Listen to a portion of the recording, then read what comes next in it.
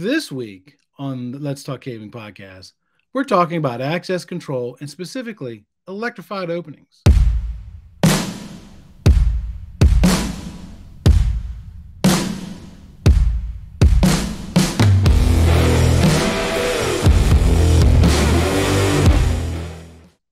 Welcome to the show where we tackle the tough questions submitted by installers, estimators, project managers, ICT people, even customers. We are connecting at the human level so that we can connect the world. If you're watching this show on YouTube, would you mind hitting that subscribe button and the bell button to be notified when new content is being created? If you're listening to us on one of the audio podcast platforms, would you mind giving us a 5-star rating? If we're not a 5-star rating, email me, let me know what I need to do to make this a 5-star rated show. Those simple little steps helps us take on the algorithm so we can educate, encourage, and enrich the lives of people in this industry. Furthermore, while this show is free and it will always remain free, if you find value in this content and you would like to support it, make sure you click on the QR code right there. You can buy me a cup of tea. You can schedule a 15-minute one-on-one Zoom call with me, after hours, of course, or you can just make a donation to the show to help offset some of the cost of the show. Thursday nights, 6 p.m. Eastern Standard Time. What are you doing? I do a live stream on YouTube, TikTok, LinkedIn, Instagram, a bunch of other places where you get to ask your favorite RCDD, of course that's going to be me, your favorite questions about design, installation, certification, and even career path questions. But I can hear you now, but Chuck, I'm driving my truck at 6 p.m. I don't want to get into an accident. That's okay. I record them, and they're available at letstalkcabling.com. Also, make sure you share it with somebody who might find some interest in this as well. You know, a lot of people lump low voltage contractor work, and they think it's just voice and data cabling. Low voltage expands well beyond those borders. There's also access control, building automation, all kinds of other stuff. And there's unique challenges with each type of work because not everybody gets to work in a drop tile ceiling environment, drop a cable down a hollow wall. Today, we're focusing on access control and electrified openings because while I consider myself a really good person when it comes to fishing walls, I don't know how well I would be fishing a door frame. But you know, I've got something that might help you with this. So I'm bringing in today some subject matter experts on how to make this easier, the folks from Frame Frog. Hello, Gary. Hello, Ron. How you guys doing? Good, Chuck. How are you?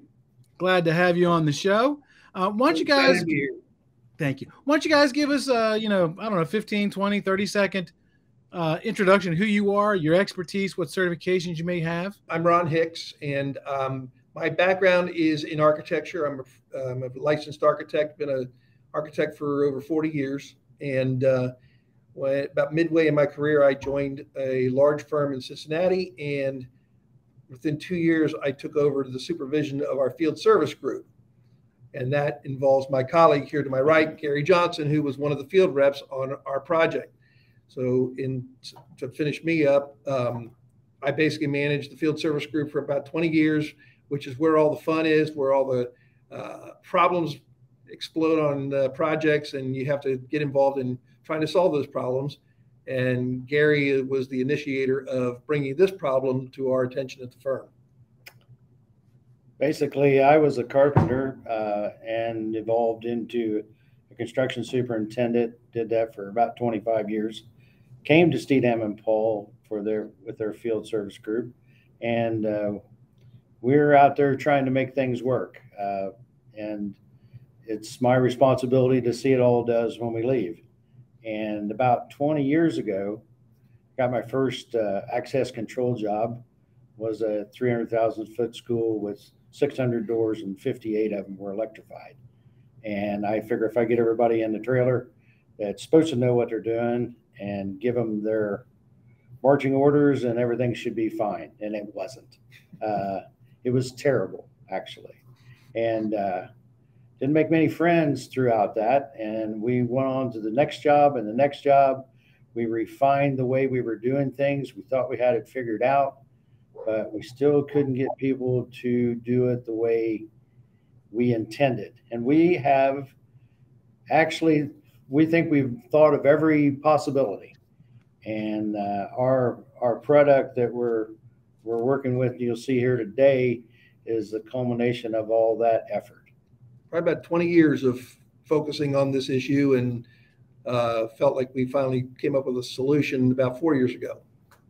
Yeah, I was just thinking as you guys were introducing yourself, I've been in the industry for 4 decades, and I've been an installer, project manager, all that stuff, and I've dealt with architects and stuff like that. And I always think about the disconnect between the installation side of it and the architect side of it. So Gary, do you have to educate Ron every now and then? On a constant daily basis. Every day. You see this flat head here? It used to be pointy. It was a pointy head, yes. And, gotcha. We've seen that down, and he's a regular guy now. Nice. He's almost a field person now, huh? That's right. Almost. Yes. Not quite. I said almost. Almost. I said almost. He still wears his loafers out, but Yeah. What? Yeah. What? You got to wear appropriate people. That's an architect for you. Gary's from Indiana. I'm from Ohio. He goes, "You damn Buckeyes." Oh, well, there's another rub between you two. Yeah. Yeah. I bet working there is fun. It is fun. We could not be more different, and we've become the best of friends. True. Thank you for saying that, because I say that all the time. I actually just did a TikTok video last week where it was a staged video, obviously, but where some iron guys cut through a bundle of low voltage cabling. I saw that. It was a staged video. I'm pretty sure it was staged video, and that kind of stuff does happen. But if we all just kind of work with each other, the electricians, the iron guys, the HVAC, man, the job's going to go so much smoother. So much smoother. I bought it. I thought it was the real deal. And I could see it happening. Absolutely. Sure. Yeah. Oh, it does happen. Absolutely. I said in the comments that I'm pretty sure that it was staged. Yeah. But it highlights something that does happen. That's why I posted the video. And that thing took off. It's got multiple thousands of views. I couldn't believe how much it took off. Oh yeah. Yeah. So since I've got the guy who actually does the work and the guy who designs the work, how is access control cabling different from doing like a traditional voice and data network?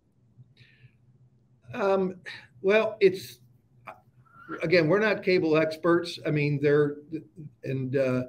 back when Gary was starting this, it was all just low voltage wiring, but now we have power over Ethernet, so you can be running Cat 5, Cat 6 into a door frame. So they can be different, or they can be the exact same cabling. It depends upon the hardware that you've got on your frame as to how it's driven. All the safeguards that you guys build into your cabling out into the building about sweeps and all that stuff, none of that happens inside of a door frame. Right. None of it. I mean, the problems that you have with 6 months down the road when a door stops operating or an opening isn't working anymore is usually because of the inertia of the door shutting, and you've crammed it in there, and now it's metal against metal, and pretty soon you expose that wire and it fails.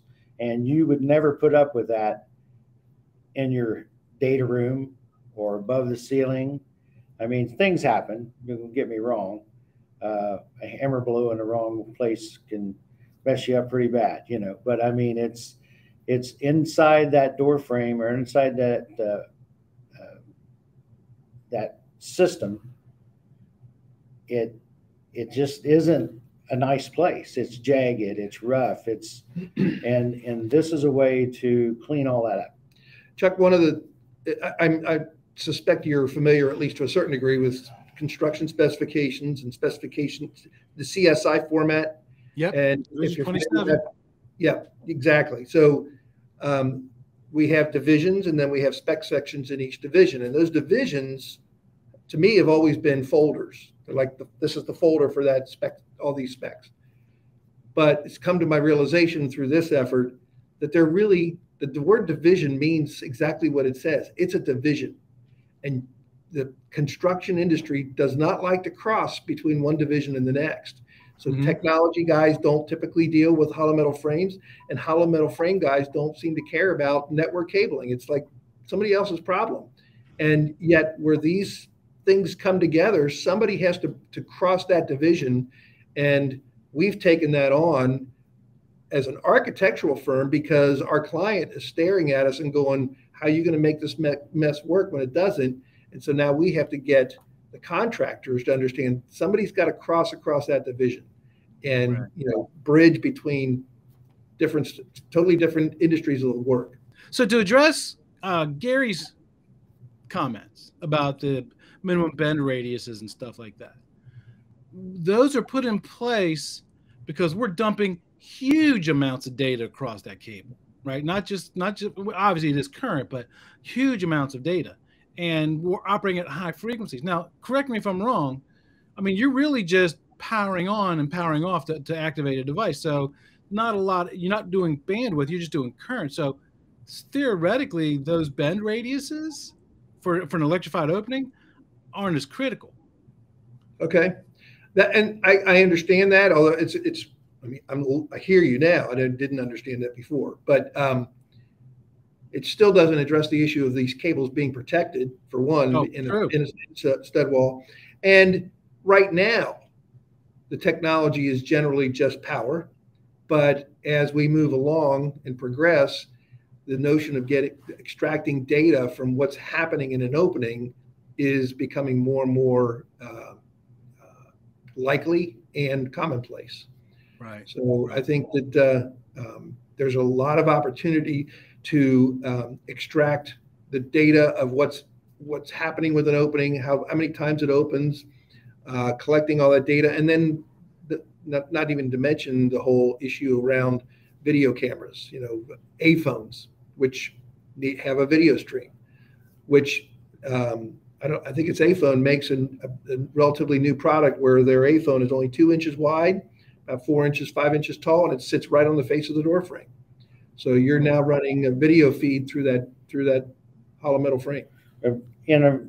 Historically, a door and its frame and its hinges were basically and the lock were the only moving parts.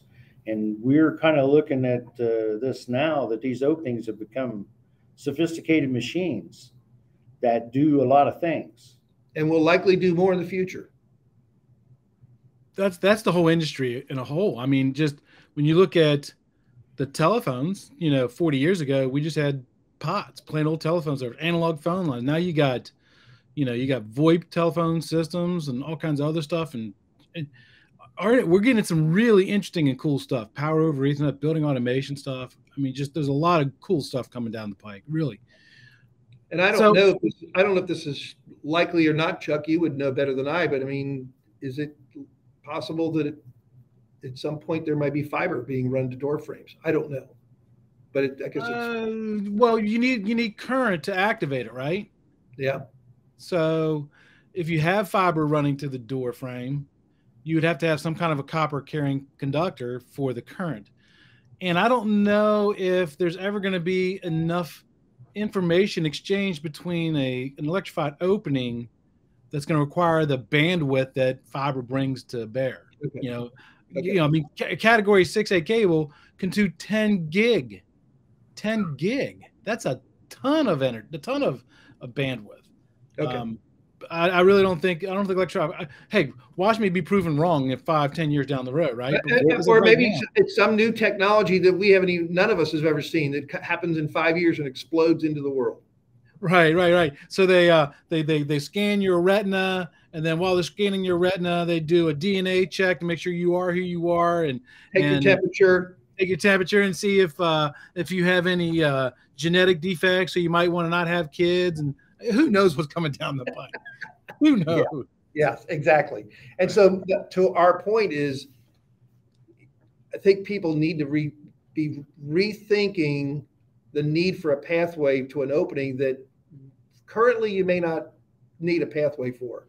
But these buildings are built to, schools, which is what we do, are built to serve for 50 to 75 years.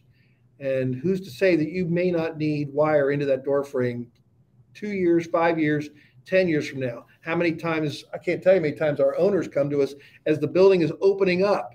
It's ready to open, and they can I get a card reader on that door? It's a little late now.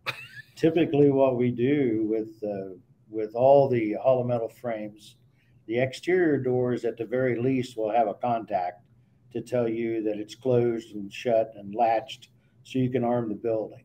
And what we were doing, we were putting 3 boxes in it, so just for that occasion, that when it comes down to it, the owner comes to you and say, you know, I'd like to have a card reader on that electric room on the back of the building.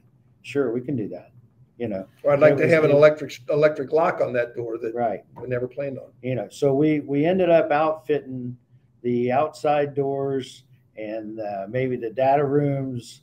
If you got some really important documents and things that you want, you know, secured, then those were the doors that we planned on. And then an owner would look at it and say, I'd like to have a card reader on this because I got a school next door and my teachers are traveling back and forth. And so there's always some additional things before it's over with. And that's what we tried to plan for. And then now we're seeing school districts look at it like, I may want to lock this whole place down. I may want to lock the classroom doors. So maybe they don't have the funds to do all of this at the time, but for very reasonable and low price, they can put the infrastructure in so they can always go back and do it and not have to get back inside the wall. So 2 things. First, Ron, thank you for saying that the average life of a building is 50 to 75 years. Because I've been saying that for a long time. I don't know where I got those numbers from, but I've been saying it for a long time. You'd be surprised at how many people argue with me over that. Oh, wow. No, that's an industry accepted number. I obviously learned it somewhere. It's not like I'm not an architect. Most designers would. That's a higher number on what I think most designers would suggest is what their designs are. But the fact of the matter is, they don't come down in 50 years. They just refurbish them. They regenerate them. Right. They're not. They're how many buildings are 100, 120 years old running around here, or older. Yeah. Exactly. So let me ask you this, and this is not one of our listed questions. This is an architect question, right? So you said the average life of school buildings 50 to 75 years. Is that number true for a commercial office building, or is that a different number that the architect world uses? I would say that's a totally different number the structure itself may be 50 years, but the number of times that building is going to undergo alteration, just partitioning, interior partitioning, that could happen every couple of years, especially if it's a government. So since we're talking about electrified openings, well, first off, what is an electrified opening? You want to take that, or you want me to? Well, in my opinion, is that anything with a wire to it is an electrified opening, and therefore you're talking contacts, you're talking electric strikes, EPTs to get wire back into the door itself for locks or electrified panic hardware. And as Ron mentioned a while ago, that we are seeing some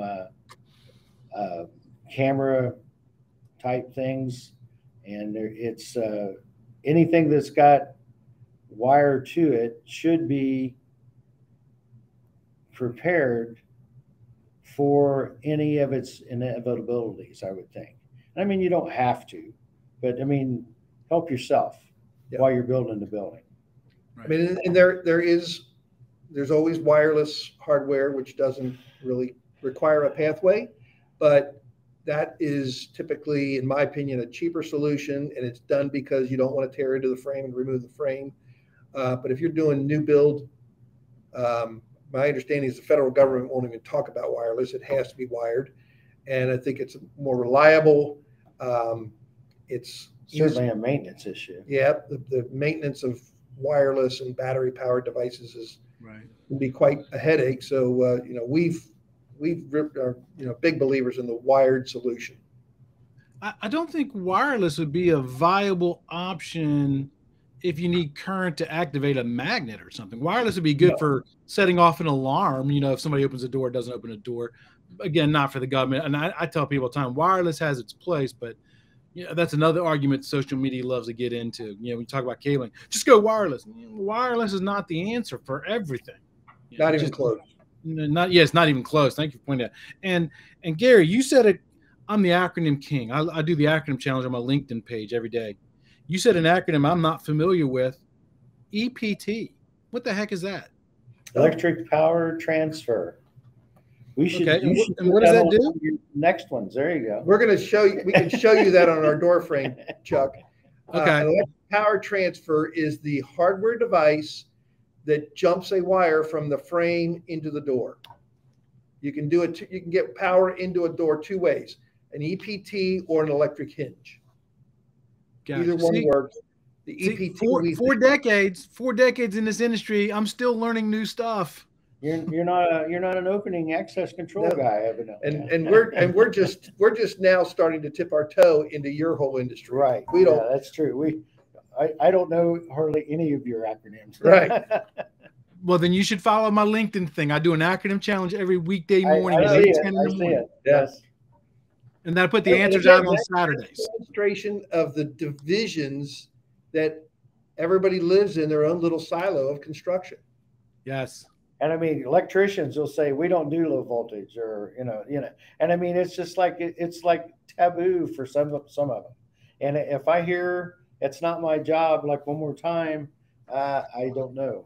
It's I'm prone to violence. I think you just wrote my next meme for me. It's not my job. Yeah. You did. You wrote my next meme. In the throat, Right. Yeah, there you go. There you go. All right, so now that we know what electrified opening is, what special kind of planning tips should somebody know, before they actually go out the cable, make their job a little bit easier? Okay. Wow. That is a big can of worms. And I don't even know I'm not sure I know where to begin. I mean, we believe that the architect needs to kind of become the leader and the facilitator of bringing all this together. Architects are good at collaboration, but they're not experts in virtually anything. I mean, even building code requirements have gotten so complicated that often they're hiring their own building code consultant to help them navigate the complexities of a ever-evolving and more complex building code requirements on buildings. And they never put together a hardware schedule. They get a hardware manufacturer to do that. Right. And the whole thing is it has to all work. Nobody's done until everybody's done. And I think that is the lesson here that needs to be taken. But if, like I said, it's not my job. I didn't put that in my bid and all this stuff. And this is a thing that falls between disciplines. I mean, if you look at who benefits from this, who are the customers? They're the owner to begin with, because it's his building. He understands probably nothing about it, how it works, or just as long as it does work. You've got architects and engineers that need to know enough to be able to speak to this, to convince them that they need to go this direction or that direction to get it. And then you have the hardware guys. They probably know more about the whole system than anybody because they've met with the owner and know what his needs are. They know the devices that need to be used, need to be done. But again, I mean, if you can go to any YouTube thing and it show you how to put an electric strike in, and when you look at it, 1 second there's no wire, and then the next second there's a wire there. How in the heck did that happen? Right. Nobody shows you that. YouTube can be a great resource. Absolutely can be a great resource. I have a farm. I got an F-350 pickup truck because I'm always hauling something or another. It's a Power Stroke diesel. I'm good with gas. I've never had diesel before. Something happened to my truck about 6 months ago. I didn't even have an idea how to fix it. I hopped on YouTube, watched one video, and had my truck fixed in 5 minutes. Boom, running. But the problem with YouTube is you got to evaluate where that resource is, right? Now, the video that I watched came from an established YouTube channel on power strokes, right? I don't remember the exact name of it, but so I trusted him. If I'd have come across, Terry's Taco channel and you happen to make a video about a power stroke, might not be a good resource, right? Yeah. So you got to evaluate your resource when you're using YouTube. And so we were talking about door frames and stuff, and I mentioned in the intro, I don't know if you guys heard that, I'm really good at fishing walls. Absolutely. I've done it for years. I've insulated, double drywall, even furring strips off a block wall. Dude, I can get and down anything. And I've seen people pull that off, and I'm, in existing construction, and I'm like, how the hell are you going to get a wire through there? And you guys have got a lot of tricks. Magic. Magic. There's a lot of different ways you guys can do it. Yeah. Don't talk to the guy behind the curtain. It's all magic. Right. Right. Be the chain trick, right? You've used that. Right. And one of my best friends has he has his own alarm company where he goes out and puts in alarm cabling for. He does residential. He doesn't do commercial buildings, and I've watched him fish like door frames and wall frames. I'm like, that's magic to me, right? I mean, how are you going to get a cable down that door frame, right? Yeah. So let's talk about that for a minute, because that's where I see the biggest thing. So, and back to your previous question a little bit. So, like I say, we believe the architects need to be the ones that kind of lead the charge and bring this all together. But there's a lot of other players in this thing. There's as we've talked about, there's the hardware consultant, and you may have a security consultant that's involved in helping to strategize on how we're going to create a secure envelope on this building. Your owner needs to be involved, because they're going to be the ones that are making the decisions as to, what do I want? What do I not want? Exactly. What can they afford? Exactly. Right. There's a whole host of people that need to be involved, and if somebody needs to bring them together, and we believe the architect is the one that needs to do it. Problem is, the architects, the project Gary talked about back 20 years ago was a reaction to the Columbine shooting of 1999. So all of a sudden in 2020, we have our clients saying, I want access control on my school. And the architects did what they knew. They said, yeah, we'll get the hardware guy to specify the hardware. That was 2002, actually. Yeah. Well, 2002 is when that project went out. Yeah. But that was as far as anybody thought about it. The rest of it is a construction problem. And they'll figure that out. When you decide you're going to figure it out on the job site, it's usually an argument, and there's usually money that has to be spent in order to fill the gap. This was in the days of 5 primes that we had in Ohio was the law. Yeah. And so nobody had to get along. Right. I mean, if they did get along, it was great. You familiar with that term, 5 primes, Chuck? No, I've never heard 5 primes before. Okay, so back in publicly funded buildings back in those days, you could not hire a single general contractor to build your entire building. You had to hire a separate general and a separate electrician, a separate plumber, a separate HVAC guy, separate sprinkler guy, and even back then a separate elevator contractor. So that was the way we bid our work. And so the owner had 5 contracts or 6 contracts with 6 different companies that are all building one building, and they got to all figure out how to get along. And he was the one trying to make that happen. Right. But each one of them, their attitude once I'm on the job site, I got this job because I was low bid and everybody else is in my way. That's how the majority of new construction works for us. I didn't know they called that 5 primes. What happens is a lot of time is an architectural firm or maybe a GC would submit out bids to several GCs. The GCs would grab those bids, and then they would, because the GC doesn't do everything, they get a price from the electricians, a price from HVAC, a price from the sprinkler guys, a price from the electricians, and then they'd say, here's the price to do the job, and then they would manage those contractors.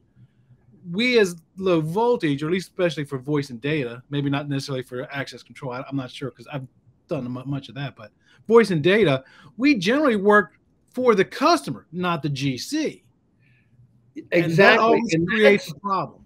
That is a major part of this, because what happens is, because you guys are so late to the game, you show up when the building's almost done, right? And nobody's thought about you. Nobody cares about you, Chuck. Nobody loves you.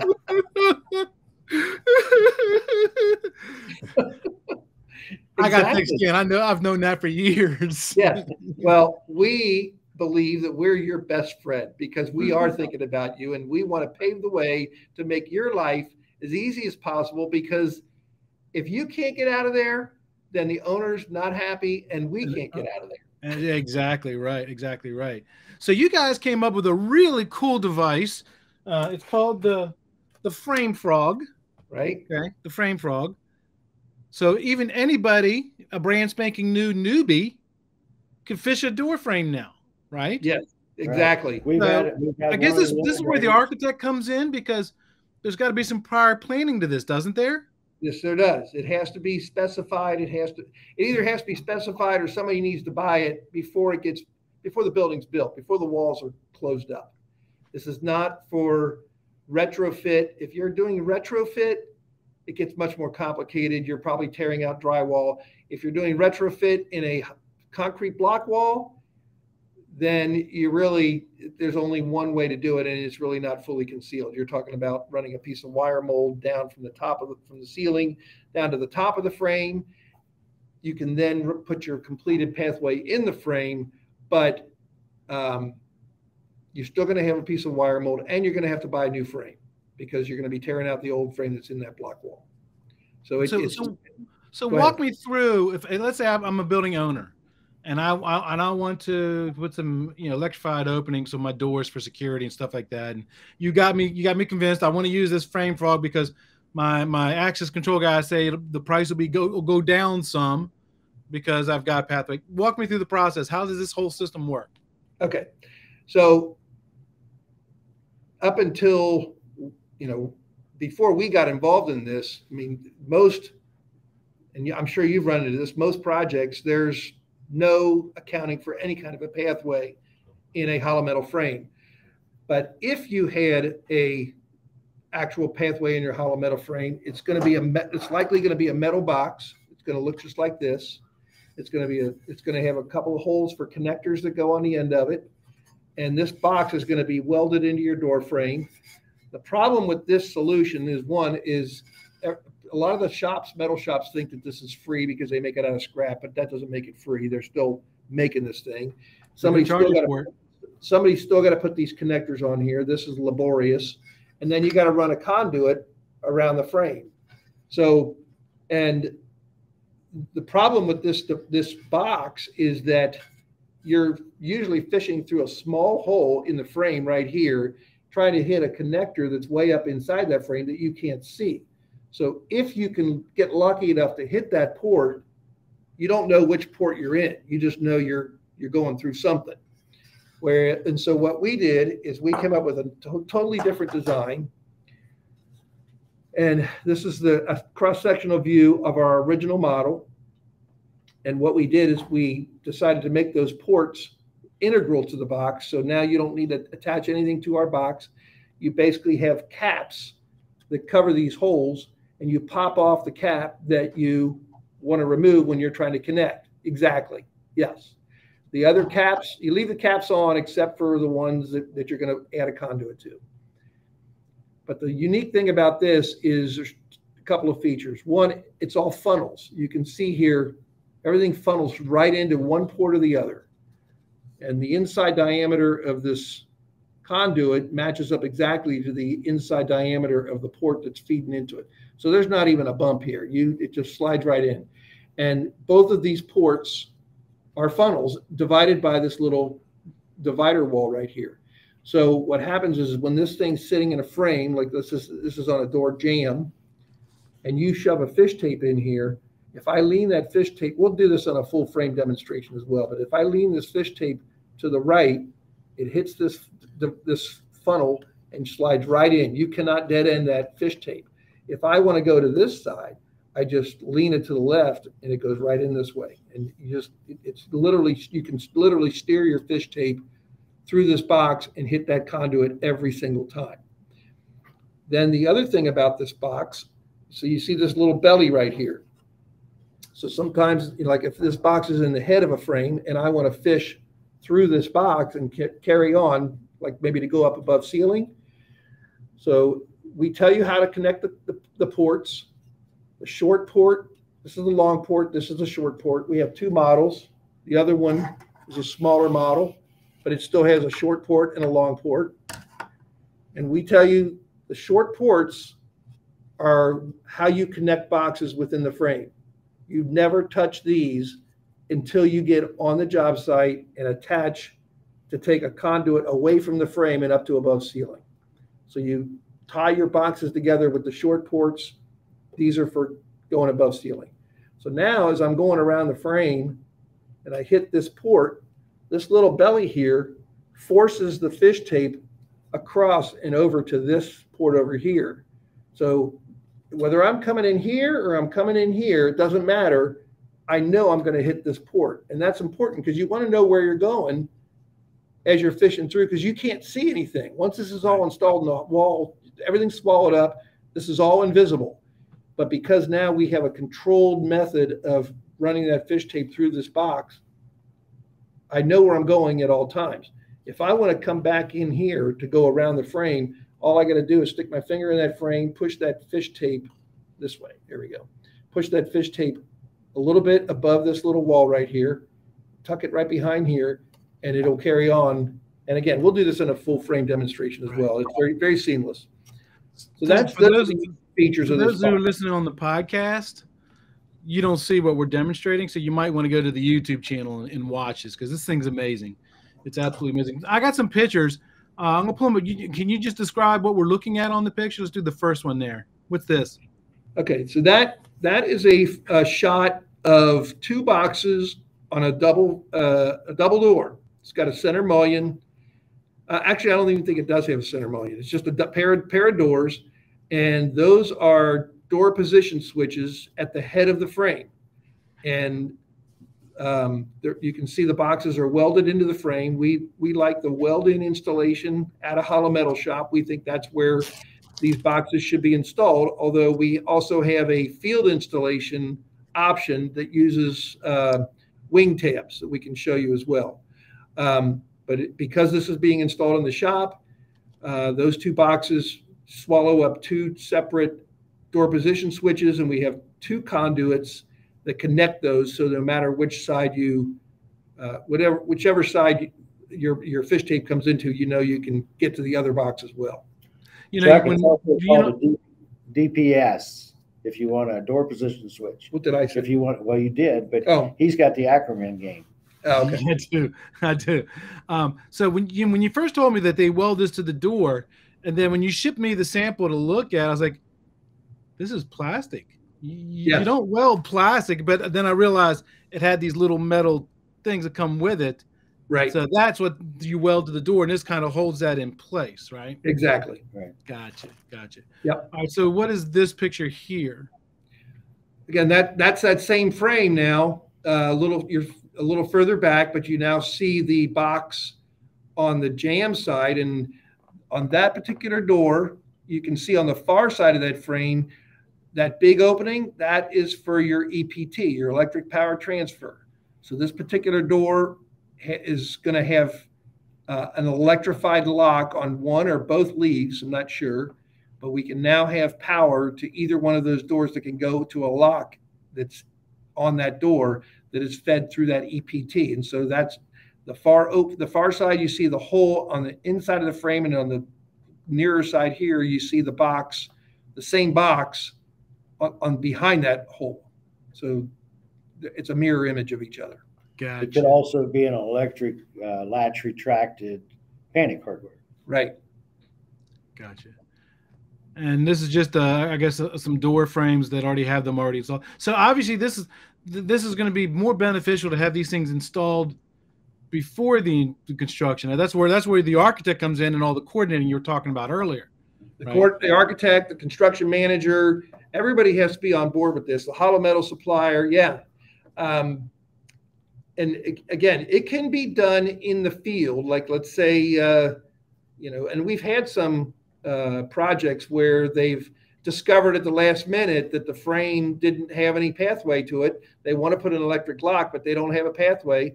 And they've bought our box, but they're using the wing tab feature, which allows you to connect it. I think you've got it on the back of your table there, Chuck, with those plastic wing tabs, those plastic flappers. Oh, yeah. These things? Yes. These things? Those things. I was wondering what those were. Yes, those are used for field installation. Now you would break that all off except the first one in a 5 3/4 frame, and the reason it's longer, it'll go up to what? 5 3/4. So this is a small model. It's sitting in a frame, and that little. If you want to install this in the field, you don't want to bring a welder out to the field, so you use that little wing tab, and it attaches to this hinge hole, and then it just reaches across, and when you turn that screw, it locks itself behind the hem of this frame. But that wing tab is a lot longer because a lot of times frames are a lot deeper. Different sizes. You need a longer wing tab, and you just break off what you don't need. Gotcha. All right, the last picture I want to kind of look at is this picture here. And I guess this picture here is showing us the benefit. I like the fact that this shows the completed unit. So you see the frame frog at the top, the frame frog down there by the EPT. Did I get that right? Yes. Well, which slide are you looking at? The one on the picture on the right, the completed unit with the frame frogs. That one, that's a smaller box, so that would be for an electric strike. The EPT is on the other side of that frame. Gotcha. Yeah. And so the picture on the left is just showing, I guess, just the potential hazards if you don't use a system like this. Well, both all of those are supposedly ready to ship out to a job, and you can see that ours is fully contained within the frame. There's nothing sticking out past the frame, so you can stack them, slide them, lean them against the wall, whatever. The other pictures are defects. Yeah, well, they will be, because the ones on the left are defects or potential problems, and they just don't hold up. Well, you can see the center picture, the bottom red stop sign. That is a piece of conduit that's attached to a back box, but it's broken. There's a connector there, but the connector snapped off and is now dropped down into that box, and somebody's going to need to fix that thing, because and the reason that it's broken is because it was hanging off of the frame and not tied to anything like ours is. Ours is all, again, self-contained. You can see the conduits at the top on the upper side of that same frame. Those are two different frames in the same shot, and those two conduits are just hanging there, and nothing is supporting that. And the one on the right, the connector broke and it dropped down inside. And then the shot on the left, there was nothing provided on that box. And so now you have the electrician trying to figure something out in the field, and he's using a braided, jacketed flex cable that may or may not get the job done, but that's not an easy thing to fish a fish tape through. You got all that friction because of the braids. And, if that thing is installed in the wall and it's looped in a knot, you're never going to get a fish tape through there. If you don't keep up with it, they don't get above ceiling. We were at a job a month or two ago, and the guy said, I spent hours. He said, the thing's lost inside the wall. I can't find it. We're out on the tailgate with our little demonstration frame, and the guy calls his office. This is a low voltage guy. Yeah. He calls his office. He said a second grader could do this. I don't know why we're not doing this every time. I can tell you right now, I fished hollow walls. I fished insulated walls. I fished conduit. I fished BX. I would much rather fish through a smooth wall conduit than that BX that you showed on those pictures on the every left. Every time we show what we want to do, the first words that come out of somebody's mouth are, can I use flex? Can I use Smurf tube? Can I use this? Can I use that? Yeah, they all want to do what they want to do. And we're like, no, do what we want you to do. We've tried all this. Don't get me wrong. I mean, if somebody's got a better idea, I'd be happy to hear it, but they don't so far. I understand you guys have a demo. You can show us just how Yes. easy it is to fish this. I'm going to be doing this kind of backwards because I want you to be able to see what we're doing. But what we have here is a frame with 3 preps in it. I have a electric strike prep over here that you can see now with a box behind it. I have the EPT that we've talked about over here with a box behind it. And then I also have another box at the head over here for a door position switch. And so those pictures that you saw from the job site have this same setup. We have 3 boxes that are tied together with conduit, and all that can be done at the shop, and it all remains swallowed up in the throat of the frame. Nothing's hanging off. You can lay them on their sides, lay them on their top, and you're not going to damage any of this. These are the electrician Right. tie-ins. This That is- would be for a card reader. This one would be headed above ceiling. Right. So this is all done in the field. The electrician shows up after the frame is stood up. He pops off whatever cap he wants to tie into. Doesn't matter which one, because once you're in the system, it's an entirely looped system.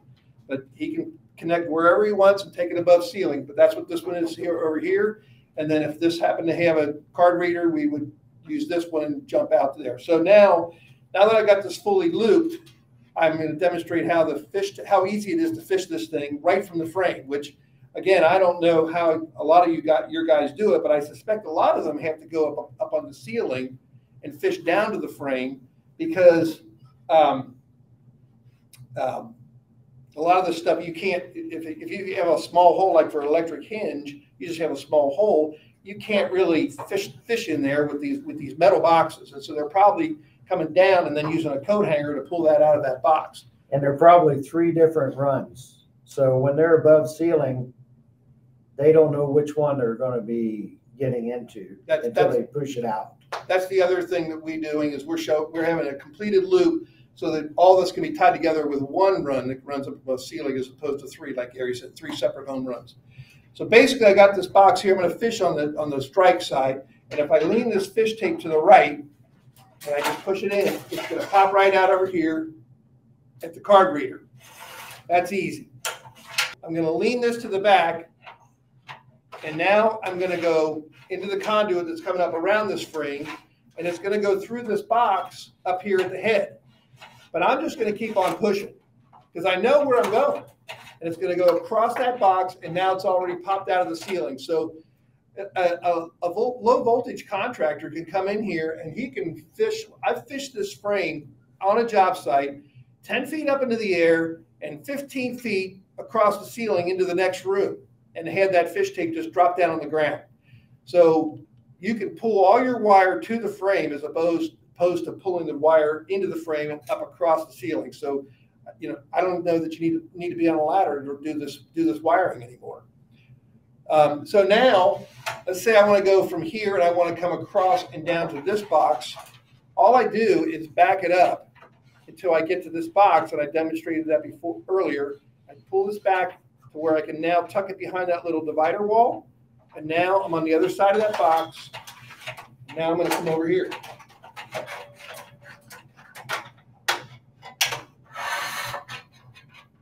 And it's that simple. That is pretty slick. We're pretty excited about it. You should be. That's a huge time saver. It's going to take some pre-planning, I would imagine, but as we talked about, it takes a long time to get the word out to people to understand it. This is right. Everybody's going a mile a minute, doing their own thing, and we're figuring it out on the job site. We're figuring something out, and they're on to the next job. I believe this will save a lot of time for absolutely. Love it. So if somebody wanted more information on this system, who should they contact? Should they contact you? Where are you guys located? What numbers? We have been in distribution for a couple of years on the hollow metal industry side. We're just now entering the your industry, the ICT industry, and so we have a product. We have a manufacturer's rep that covers about a 5-state area in Ohio, Kentucky, Indiana. It's PC Telecom is the name of that company. but that's about it. It's only about 5 or 6 states. We're still looking for other representation. So anything outside of those 5 or 6 states, contact me direct. We'll get you hooked up. And as we move forward, looking for more manufacturers reps that will help us get the word out. Okay, I'll put your contact information in the comments down below. So yeah, so I'm assuming the email that you and I've been communicating through is the email. Actually not. We've just updated that to a brand new email. I'll send it to you. It's basically ron@framefrog.us. Okay. Perfect. Very simple. Yep. The website is framefrog.us. The website is www.framefrog.us. Perfect. What do you want me to do with these frame frogs that you sent me for the show for demos? You want me to send them back, or should I give them to some contractor? Show them to everybody. Yes. So spread the word. All righty. You can hang on to those. Keep them on your table there for the rest of your podcast. Well, I don't know about for the rest of the podcast. That area kind of gets flipped out quite often. No, I'm sure. I'm kidding. Yeah. But no, spread the word. If you know somebody that wants to give them a try, let them have them. And full disclosure, they're not paying me for this. I just, we got to talking and I realized that this is me when I make shows, I like problems I like solutions that fix a problem. And this fixes a huge problem for a lot of people. So that's what this is all about. And Chuck, we really appreciate it, because that's all we've been trying to do. I mean, we're trying to make a buck here, but we started this mission trying to solve a problem, and it's taken a long time to get us to where we are. Gary, Ron, I appreciate you guys coming on the show, and we might have to have you guys on this show in the future. We would love to.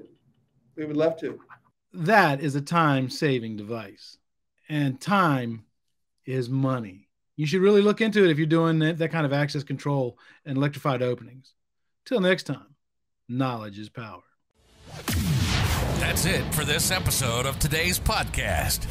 We hope you were able to learn something. Make sure to subscribe so you don't miss out on future content. Also, leave a rating so we can help even more people learn about telecommunications. Until next time, be safe.